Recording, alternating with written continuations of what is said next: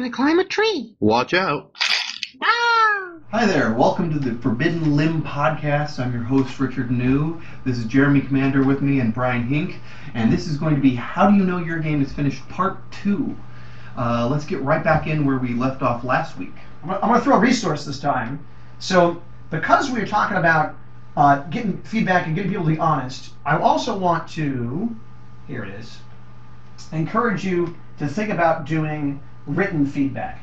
And the reason I think this is a good test of your game is ready is, again, people are very polite face-to-face or verbal or conversation. And people are actually going to be more honest on a written anonymous survey than they are verbally or face-to-face. So one of our local game designers, Candy Weber, she is a huge proponent of written feedback for this reason. And if you're a designer, you're starting out, you're not, what kind of feedback should I ask for? What questions should I ask? I'm going to say that you should go to unpub.net and get the Unpub feedback form. This is one of the best feedback forms I've seen. It's very simple, very straightforward, and it's going to give you honest, objective feedback about your game. And people are going to be more honest when they fill this out than they are to your face, even if you're sitting right next to them or if you're in the other room. The only problem with that, I guess I would say, is that it's more work too. It is. And, it is. And, no, it's and true. I know I would rather tell a designer what I think of their game and explain it. And if they hand me a large worksheet, which I've gotten before too, and say, say how many victory points you had and how many of this creature you had. Too much. It's Too just much. like, oh, really? If it's I not just want just one side of a sheet. There's one side of a sheet, and the most that there's on there is like 3 lines. What's one thing you would change? And it's pretty straightforward. If it's too much, I've gotten, hey, can you do some written feedback? Sure. I got a 4-page form. I'm like, what did I get into? I'm sorry. When I said sure, what I meant was no.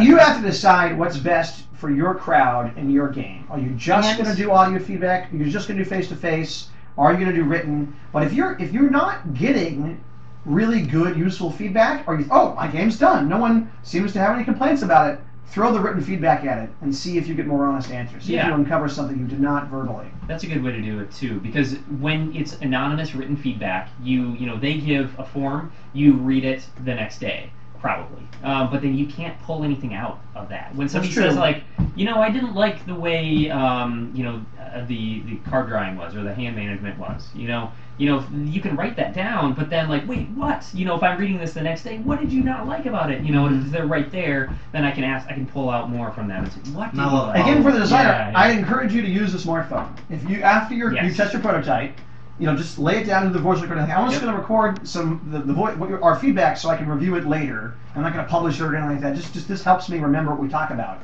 And I listen. I go back and I listen to all those recordings, and I'll remember a lot of stuff that I've forgotten about.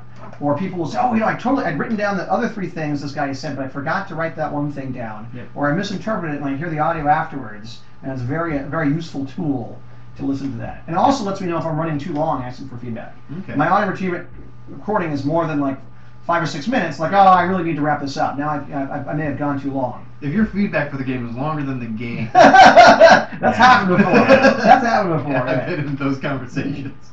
One thing too that's a little bit, it really depends on your type of game, like you mentioned as well too, because like the games that I usually design are more social games, so I don't care as much about there aren't like points to balance in there isn't a lot of moving pieces. It's usually I want to see how people are experiencing the game, and then I will maybe make little modifications here or there, but I just want to get the general idea, how are you liking it, what aren't you liking. But more of a long game or more of a Euro game or more of there are many games out there that would rely more on quantitative data. You should. I mean, you absolutely should. If your game is like a points game or more of a Euro game, you really should track the point spread. Our game's blowout. Does one guy blow everybody away? Just for clarity's sake, can you tell me what you mean by Euro game? Versus Ameritrash. Good call. Okay. So I want to use Kevin Nunn's definition of a Euro game versus an Ameritrash game. That's the best one I've heard so far. Kevin Nunn's designed a whole bunch of games. A very well-known designer, and so his definition is such: in a Euro game, something random happens, and then you make a decision based on that. So think Settlers Catan. We roll the dice, and some resources are produced. Now I get some resources. What am I going to trade? What am I going to build? In an Ameritrash game, theme and randomness are much higher up in the priorities. So in a Ameritrash game, you decide to do something, you make a decision, then something random happens. So the classic example here is Risk. I'm going to invade this city. Let's roll and see if I get it. Oh, I'm going to invade this country. Or, any war game, I'm going to try to shoot this guy. Well, roll 3 d6s and see if you hit him. And so that's kind of an Ameritrash game. The randomness is higher. My decision may be invalidated by the randomness or the luck. And in a Euro game, my decisions are not invalidated by the randomness. The randomness happens up front. Then I make a decision based on that. Okay, so when you're talking about the numbers game for Euro games, if you're building a Euro, you need, maybe not early on, but when you've gotten to the point where you've written a rule and you've written the rules down and you've done a blind play test, you need to start tracking your game. You need to have a spreadsheet with all the games and the point spread, because if every game you play, like 2 guys are ahead and 2 guys are way behind, that's going to be a bad experience for people if they that people have double the score they do. You need to have a catch-up mechanic or balance the game more. Or you want to see that, well, you know what, the water strategy always wins. I'm looking at my spreadsheet and I have 10 games in here and water won 7 of those 10 games. Maybe water's too powerful. Maybe I need to rebalance that. Yeah, and Excel spreadsheets I think are the best for me. Like I always have an iPad with like every possible piece of data in the game, and then I can do that as people are playing. I can be there, putting in, how many of this they get, this much wheat and this much stone, and I can be putting that in there while they play the game, and then I can be tracking that. Or that's the great thing about video, recording it. You can look at it afterwards. You just look at it afterwards, and you can take the data out of it that way. Or even audio, you can say it. Yeah. So Richard had 53 points, Yep. and he ended the game with 5 fire, 2 water, and 10 wood. And it looks like he went for the wood strategy. And then Yep. later when you play like the audio, you've got that data. You know what's going on. But you do need to put it into a spreadsheet so you can, or a database even, some way to so you can look at that data, at a summary level, so you can make some decisions based on it. I'm lucky that I have a design partner who's very good at that. So for Pass the Paint, we tracked every card someone wound up with and their score. And it's a drafting game. So every card they ended the game with and what their score was, and we tracked that for about 200 games. And then we fed that spreadsheet into a math computer program he wrote and analyzed the game and rebalanced it based off that. Not everybody can do that. That's very lucky to have. My design partner has a PhD in math, so Right. that's the great benefit for me. And I've done that before too with some of my games where I can just create an application that will simulate a game and I can play it millions and millions of times to see what how things balance out. It's very useful. If you don't have that ability, would you recommend just start scaling back one at a time, or like small increments until it balances, or find someone who's really good with numbers so that they can figure it out. Like I think Franklin, your design partner is really good at that. But you could also ask a friend or even pay someone to do it, to look at your game and then get it down to the numbers and come up with some formulas for how things should work and how scoring should work. But I mean, it's so critical. I've seen a lot of designers who don't do that, and they just kind of do it by their gut, and a lot of times that will fail, and there'll be things you can like optimal strategies where you have to play this way every single time to win, and unless you can balance those numbers. So. And you may get someone who has a good feel for that, just to kind of look at your data or look at your rules and point out, hey, this looks like this might be a problem. Or you might be able to make a trade. I've made trades before where someone did some like quantitative stuff for my game, and I did some graphic design. They had like an index card game. So we'll tell you what, I'll make a template for all those cards, splash some clip art or some images in there, and give you a file, a PDF, and a sheet, and the source file, so you have a nicer looking game if you'll do this other work for me. You might be able to make a trade with another designer to get that done. can you give some examples of an Unpub or Protospiel if you would? Let's do it. Yes. So there are 2 organizations that are just like pretty loose, not-for-profit organizations, and their job is to promote the playtesting and development of games. So one of them is Protospiel.org, and Dave, there we go. There's Dave Witcher there. He organizes that, and there's Protospiels now several places around the country. Madison, Wisconsin just ran their first one a few weeks ago. And a Protospiel event is a bunch of game designers get together and they rent out some space somewhere. So like at Madison, they rented out the conference room at like a Ramada hotel. And then they come together and play each other's prototype games for 2 or 3 days, and or try to attract players to come in and play those games as well. And many times a publisher will go to those events and go shopping for a game. It's a way for a publisher to play a whole bunch of prototypes in just a few days and see if there's anything they want to pick up. The other organization that does that is Unpub, and that's run by Daryl Louder at Get Louder on Twitter. And so Unpub had the feedback form I mentioned earlier. That's really a very nice feedback form, great way to start with a feedback form. Unpub, they do Unpub minis, and they do a big Unpub on the East Coast every year. Same kind of idea. Designers can. Unpub does, I think, one thing a little better than Protospiel does is their formula is really designed to bring in players. Where they want to have a high player to designer ratio. So they have lots of players. I went to a Protospiel once, and there was a lot of people there. More than 50, and it was 90% game designers. So it's very hard to get your game to the table. So you sit down and you go, oh, what game should we play? Well, I want to play my game. I want to play my game. You're like, all right. So really you have to do kind of this round robin thing, and you play each other's games. So you kind of get into a table of guys and you play each other's games as kind of a courtesy to each other. But then the guy busts out, one of the guys has that 2-hour Euro, and you slog through it, and it runs to 3 hours, and you're like, oh. So that can be very, very challenging. But I find that the feedback from other game designers is much more honest. It can be more objective. It can be more incisive. It can be more precise. You can say, this mechanic here, if you keep it this way, you're going to have a classic problem where people are going to figure out they can do this and exploit that. And then you go, so-and-so game also has that problem.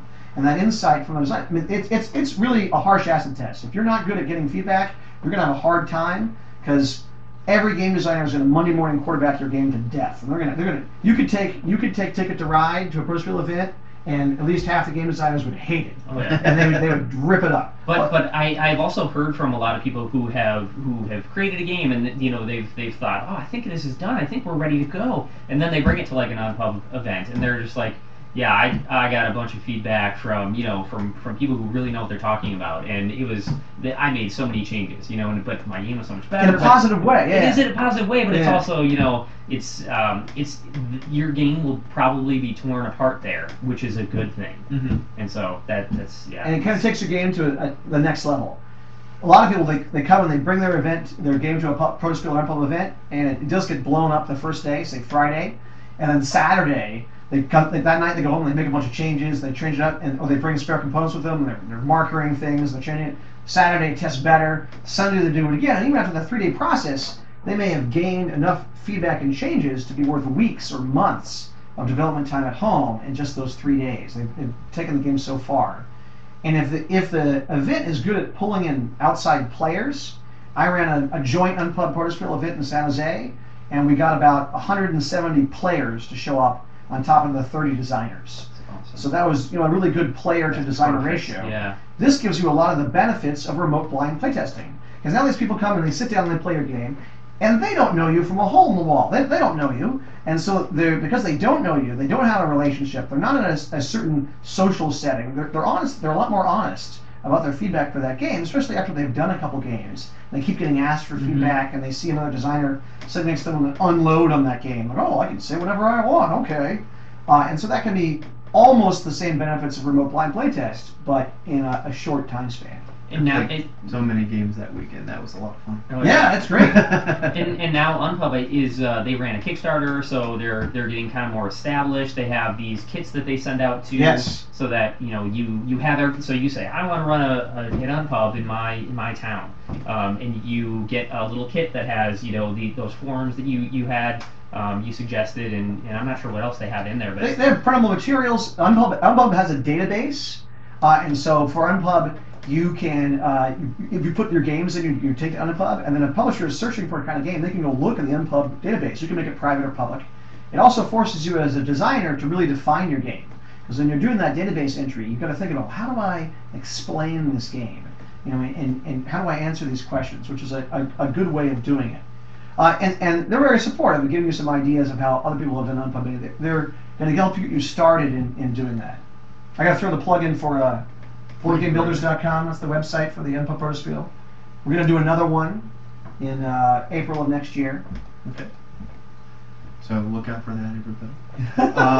And there's one more benefit of going to a Unpub or Protospiel, is in both cases they have these little tags. Protospiel tested, Unpub tested, and it may not seem like a big deal, but if I'm a publisher and I'm looking at potential games to pick up, and on the box or on the sell sheet, we'll talk about sell sheets in the future, it has tested at Unpub, tested at Protospiel, I know that designer has put that game through an acid test. That game has, in order to hit the table there at one of those events, or multiples of events, then that game has to have a certain level of strength to survive that and come back out again.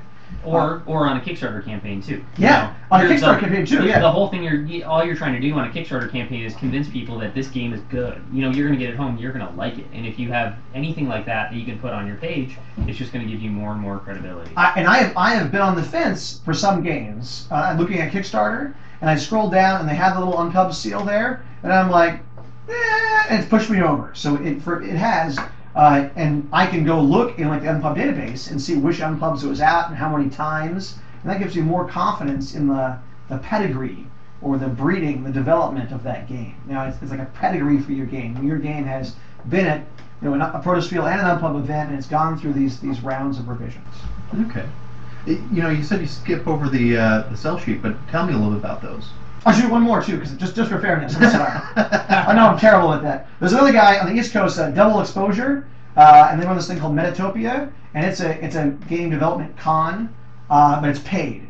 Or Protospiel and Unpub events, they are paid too. I paid to go to every Unpub Protospiel budget, but they're super like not-for-profit, low budget. These guys are a little higher budget, and I went to one of their events, and I bought. I bought 6 hours of playtesting time, or maybe it was 8 hours for $250. But what they do is they will give you, they have like a staff of 20 managing the event, and they will give you whatever demographics you want. So who do you want to test your game? I only want women over the age of 30. Okay, we'll send you 5 of those to play test your game, and they'll actually do it. So if you want to test a certain demographic or things like that, that kind of event may be worthwhile, because you're paying for the event management to be at a certain level where you can do some more things. I also want to mention that the PAX cons are now starting to have kind of these prototype zones and board game zones in them, and that's growing, and maybe an opportunity to test your game at one of those as well. And our local con here, CelestiCon, just did a Protospiel within the con, kind of con within the con for prototype games, and more local cons are starting to do that as well. SAC Anime now is developing that as part of their board game room, a prototype area as well. Okay. Jeremy said he wasn't going to talk about the press sheets, the sell sheets. Sell sheets. But go ahead and tell us what your experience with that is. With sell sheets? Sure. Yeah, we haven't really used them. I know Jeremy has. I think you have a couple examples you could probably give, but they're a great idea. So it'll give you a very brief summary of the game.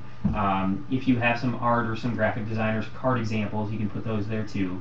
But it's things like the components, the number of players, the type of game, kind of what very Jeremy, similar to the what Jeremy puts on his boxes, his prototype boxes. I've got 2 examples. Yeah. Let's take a look. I think. So we are going to convince you to talk about it. This is one of those things that a picture's worth 1,000 words if you're watching the video. And we'll cut them into the video. So here's a sell sheet for a game called Secret Society, and in the picture it has Richard and Brian there, and it tells you skill level, number of players, much like the box, but then it's got these bullet points that tell about the theme, the components, the gameplay, and the contact information for the game. And I've got one more here. This one's for Pass the Paint, and again it's got components. And this one, actually, I paid a graphic designer to do this one. Yeah, that's a really nice one. So it actually looks nice.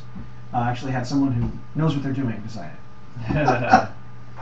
So yeah, that's a sell sheet just to give pretty much a one-pager usually on what the game is. Should be what one you page. Expect. Yeah. Yep. And let me give you like 3 contexts where you would use a sell sheet and why you want to. So context number 1, we talked about earlier, convincing people to play your game. So now I'm at a Protospiel or Unpub event or a local prototype meetup, and I can put the sell sheet on the game. Maybe I haven't made a nice box for it. You don't have to. You just make the sell sheet. The sell sheet is on the table next to my game. People can walk up and see the summary of what the game was all about right there on there. Or if I bump into a prospective publisher, that tells them everything they need to know about the game if they want to pick it up. This is for the publisher to remember the game and know the key facts about the game.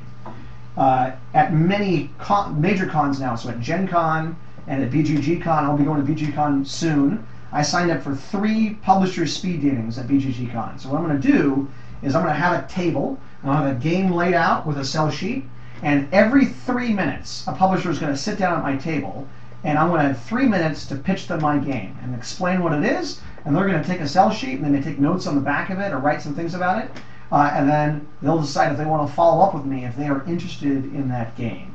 If I'm going to an event like PAX, that may be very useful for that. Or let's say I am a publisher like Brian, and I have a game that I'm about to launch in Kickstarter, and I want to send out review copies to different reviewers, or to board game press and websites and podcasts. I can send them the sell sheet with the game, and this is like a summary of all about the game in addition to the game. So they, even if they don't have time to play it, they can read the sell sheet and talk about it, or at least be informed, much like a press release would be. Exactly, yeah. So like a sell sheet is something that I haven't really used. It's a great idea, and I think I should use it. But what I do is put together a press kit.